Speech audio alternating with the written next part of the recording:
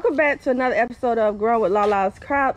So today, you guys, I will be doing my vertical trellises. Right now, I'm showing you the cattle panel that I picked up from Tractor Supply. This is a 16-foot long cattle panel that I will be cutting up. Now I'm going to keep one. I'm going to keep one of these for my arch. So yeah, today we're going to cut up 6-foot long piece to put for my flower raised bed, and then the other pieces, the remaining pieces, I will put into my 4x4 raised bed, and then my 3 by, I don't know the other dimensions. So right now my husband is just measuring out the 6 feet, and we're going to cut it with a bolt cutter. So that's what I'm going to be using. All right, so he has already measured out the 6 feet, and I told him that I want to kind of keep the edge like a smooth edge since it's going to be vertical. So we're going to cut back here and not right here. So we're going to cut along here. All right, I'm going to hold it out for you. Oh, we got to cut it.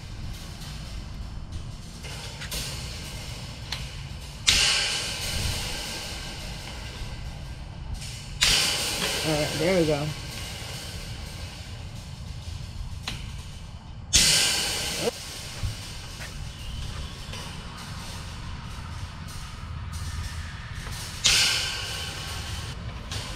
Boy, forearms gonna be tight today, boy. Ooh, we cut it, you guys. All right, so that's 6 feet long. So I'm gonna reuse. So we could cut these edges off. Right. Here. No, I'm gonna keep that edge and put it down into the soil. Oh. That's why I want to cut it like that. Oh, okay. See my method? She wants to have this pointed end. Go down into the soil. But I just don't know how tall I want it though. That's the thing. So can you measure how the length of this? Well, it should be 10 feet, right? And we just cut off 6 feet. Right. 5 feet, okay. Right there. All right, so we're gonna cut this technically kind of in half. That's what you want to cut? Yeah. All right, so we're doing the same technique. Now you guys, I just got this bolt cutter from Walmart. It's like $12. At Tractor Supply it's gonna be like 20 something. I'm like, no, I'm not spending that much.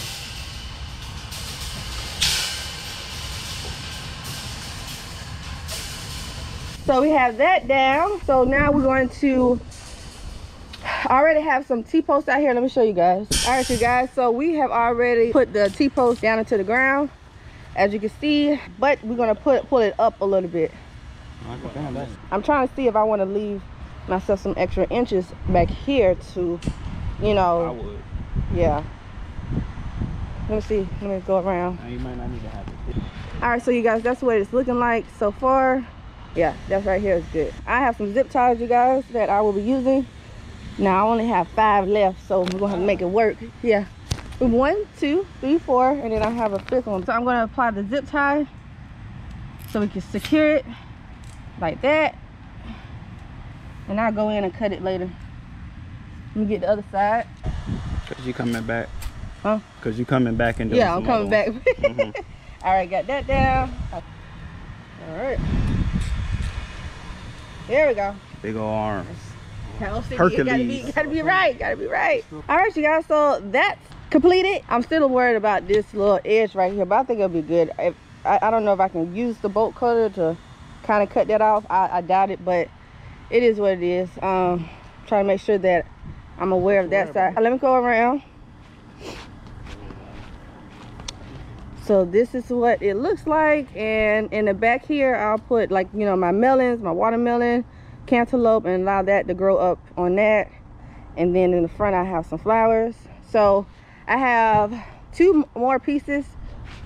I'm going to place one of these down into the 4x4, but the other one I may have to cut it down to 3 feet wide because I wanted the extra one to go in this little flower raised bed right here. So if we shift this here, right, cut that extra piece. Okay, we can do that. All right, so my husband's gonna cut off the extra pieces since yeah.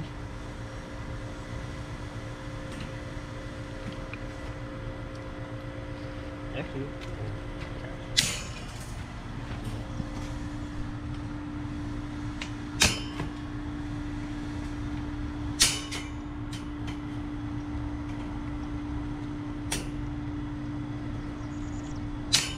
Man, we might as well do the arch. Why?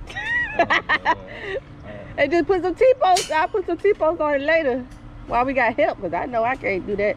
That thing heavy. Let's do what it do. Y'all gonna have to go back in. Yeah, we got time.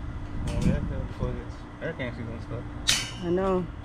Still a little wobbly, you guys, but I'll come in with some T-posts a little later and you know, secure it a little bit better. But yeah, that we got a trellis right here, trellis over there. Now just need to put the last one over here. We're trying to debate, we're gonna go ahead and do the arch. But so yeah, we're gonna cut this down to 3 feet now. Let me get the measuring tape. So we're measuring this raised bed right here. I think it's about, I mean, it's a couple extra inches, but oh, it is an extra inch. 3.5. Yeah. So we're gonna do 3.5. So I have my friend Ricky here with me. You gotta introduce, I'm sorry. He's here. Hey, we're doing videos together today. Woo woo.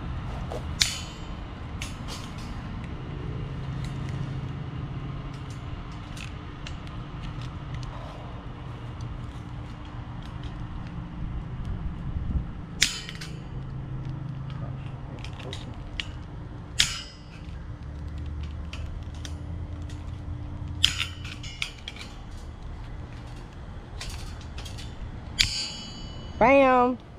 Where the welcome is, back there. So I can have, because the sun, I don't want it to block, you know, what I put in here. True. So I gotta put it this way. Bam, you guys, look at that. All right, so thank you guys, I appreciate it. So I have 1, 2, 3 oh well, I have to put up the other one too, but as far as, like, you know, the ones that we cut up, I have 1, 2, 3 trellises that I was able to make out of that 16-foot long counter panel. So yeah, and the counter panel was like $20-something, you guys. So a lot of people are using this option because it's a little bit more affordable. It's just sometimes you may have to buy extra supplies to, like, cut it up if, you know, you need to, and just buy some T-posts to really, like, secure it down. So eventually I will, you know, add some T-posts to the back to kind of, like, secure it down, especially since we have, like, hurricane season here in Florida. So yeah, or I could just, you know, nail it to the back of the raised bed. That's another option to kind of save money on the T-post. So now we are going to do the arch. They are just going to place it on the outside, and then a little later we're going to come in and nail it down to the raised bed like that. But yeah, you guys, everything looks pretty good. I think once, you know, the plants start growing up on the trellises, it will look beautiful. So yeah, so I have like a little shorter one right here. This one is a little taller over there. So I'm gonna have like my cucumbers right there, and then on this one I'm gonna have like the little mini watermelon that I'm growing.